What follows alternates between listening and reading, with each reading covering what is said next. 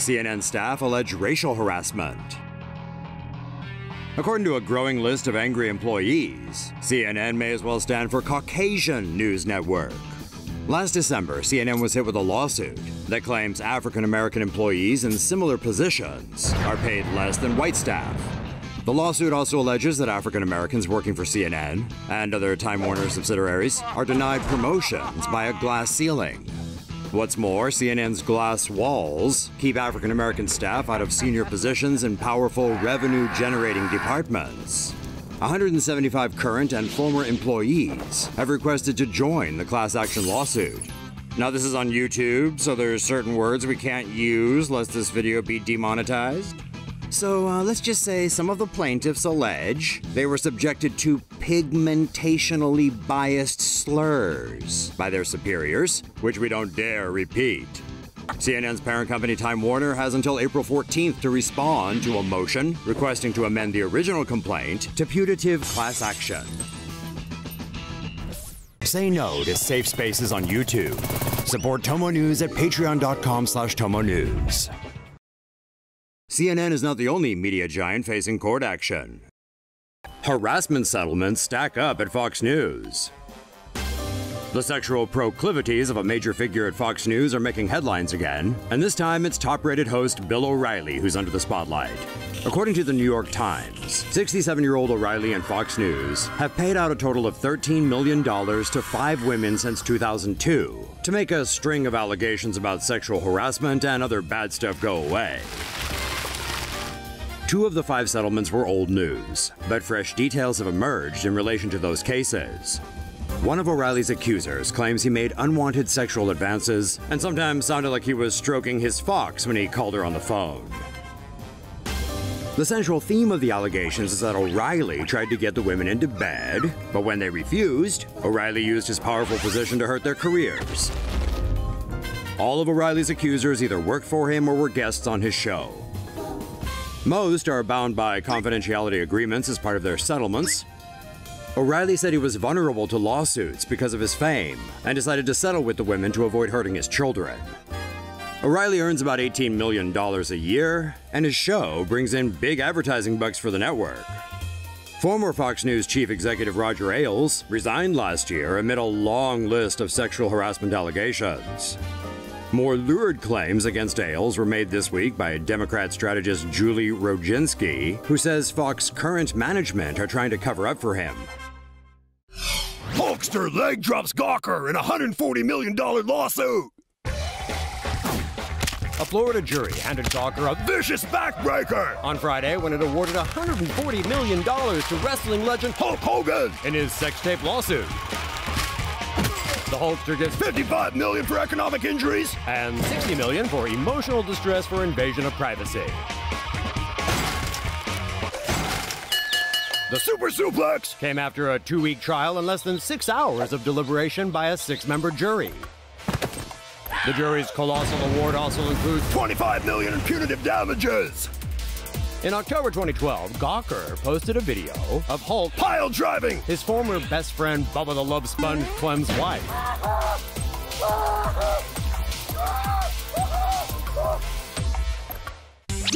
During the case, the Hulkamaniac explained his strange relationship with Bubba and the ways in which Clem encouraged Hogan to Power Slam his wife. AJ Delirio, Gawker's former editor-in-chief, then decided it was a good idea to joke about child porn during his deposition. Gawker has to post a bond of $50 million. The company plans to appeal the verdict, but does Denton have enough in the bank? All the little Hulkamaniacs around the world can rest assured old man balls aren't news after all. Wonder what Hulk is going to do to celebrate. Yeah!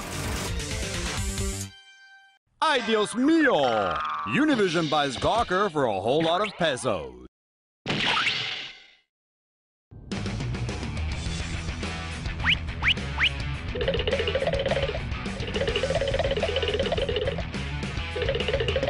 Gawker going once, going twice. Sold to Univision for $135 million. After getting an $140 million leg drop from Hulk Hogan and tech billionaire Peter Thiel, Gawker looked like it was almost about to tap out. But then a certain Nacho Libre tagged in and saved the day. Univision dominated the intense bidding war for Gawker Media in an auction that had a total of 2 bidders, Univision and Ziff Davis.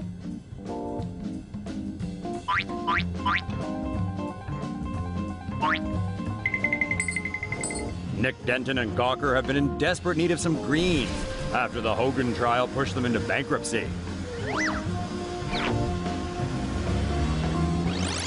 Univision has been on a muy loco spending spree as of late.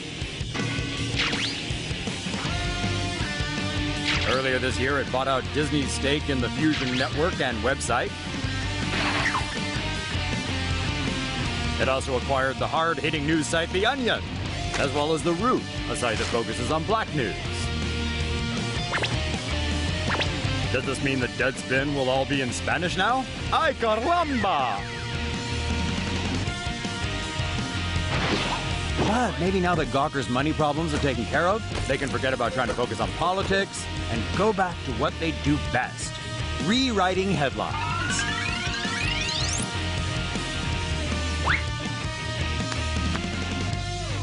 Say no to safe spaces on YouTube. Support TomoNews at patreon.com/TomoNews. Gretchen Carlson sues Fox's Roger Ailes for being a dirty old pervert.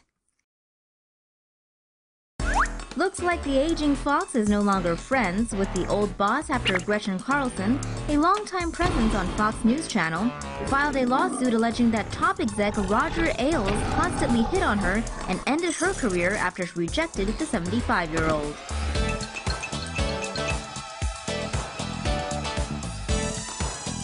Carlson claims she was yanked from Fox and Friends in 2013 after complaining about co-host Steve Doocy's sexual harassment of her. Apparently, Doocy mocked her during commercials, shunned her off-air, refused to engage on-air, and treated her like a dumb blonde.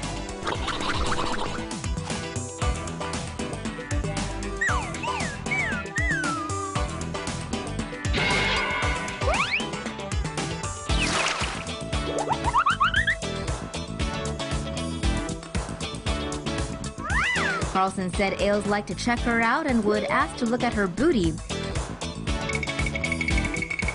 Pervy old Ailes also talked about Carlson's legs a lot, as well as wanting to be stranded on an island with her. In front of others, Ailes said he had plowed 3 former Miss Americas, just not her.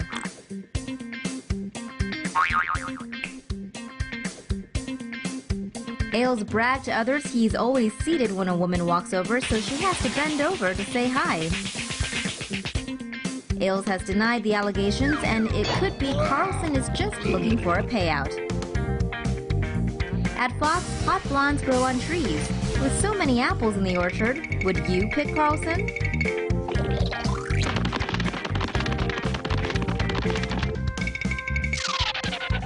But now that Carlson has come out, looks like Ailes may be the next Bill Cosby.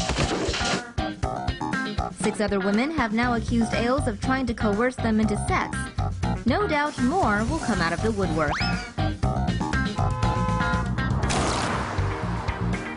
Will the final outcome be fair and balanced for Ailes?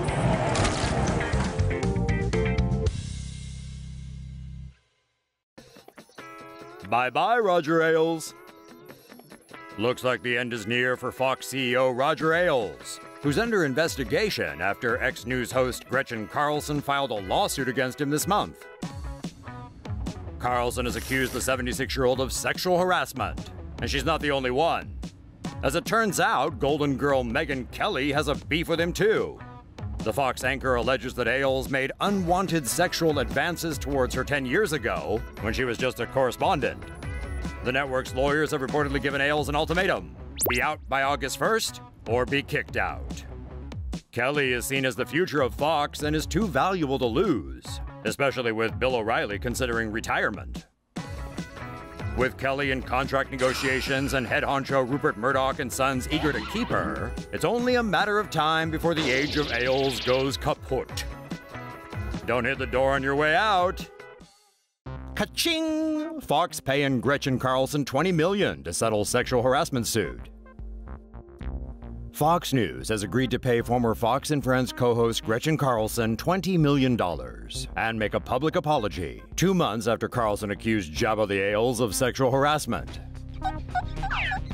Carlson initially filed the suit claiming that her refusal of his sexual advances led to a pay cut, a move to a lower-profile afternoon show, and fewer chances for important interviews. Ailes denied the allegations, but 2 weeks after the suit was filed, he resigned from his post as chairman and CEO of Fox News. 21st Century Fox said in part of a statement, "We sincerely regret and apologize for the fact that Gretchen was not treated with the respect and dignity that she and all of our colleagues deserve."